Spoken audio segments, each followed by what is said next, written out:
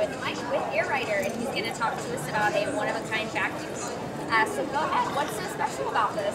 Basically, a canister vacuum cleaner. Most canister vacuums in the world have wheels on them. Right. What we want to do is basically take the wheels off and make it float like a Hence the name, I'm guessing? aiRider. Makes sense. Rides on air. So show it to me. I'd love to see how it works.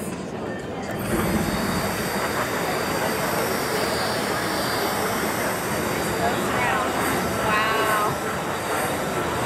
And it's really not even that loud. No wheels at the bottom. And the idea of power the machine.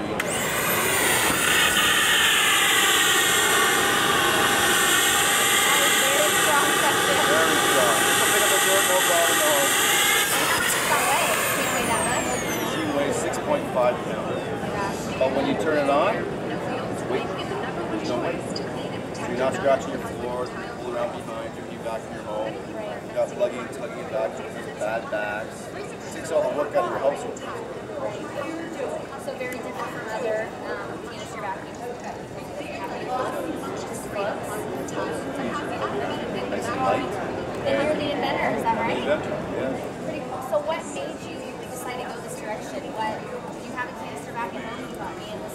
I was a vacuum cleaner salesman for 10 years, knocking on doors, selling $2,000 vacuum cleaners. I just tried to figure a way to make it smaller, lighter, more affordable for people.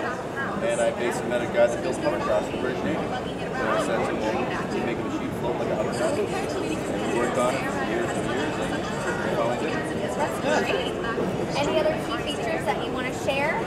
Yeah, basically we have a lot of tools in the machine here, as you see on here.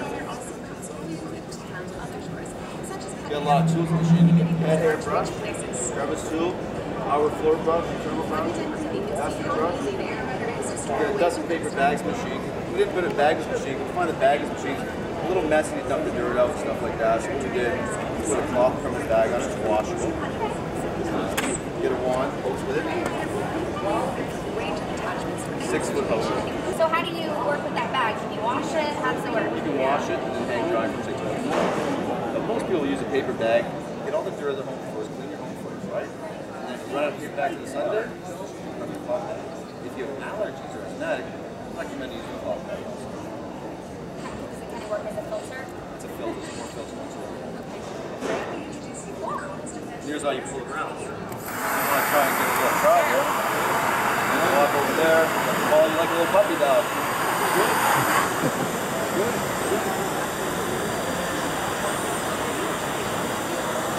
Yeah. When it comes here, just kick it away. There you go. That is so much easier than the wheels.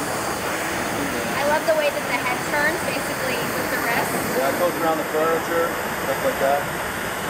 And this is adjustable, I'm assuming, too, for Yeah, height. not everybody's right, but you can have a 6-foot tool that you can up to each person. Okay. Great. Then you have a first switch here.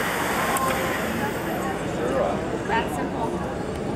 Simplicity is the whole idea of the machine. Make it nice and simple, easy, and make it affordable for everybody. That's the idea. And it works on all surfaces? All surfaces, low polycarbons, harbor floors, linoleum. The idea is harbor floors, I don't want to pull a vacuum on it because the stones get inside the rubber wheels in the vacuum. You scratch that expensive floor, you don't want it. So I just put wheels off there, make it nice and carbons all cheap. Kids love it. I think if I had kids, I would put them to work, and they probably wouldn't mind at all. It's definitely one of the most unique vacuums I've seen at the show, so I really appreciate you demonstrating. Thank Thank you very much. You're welcome.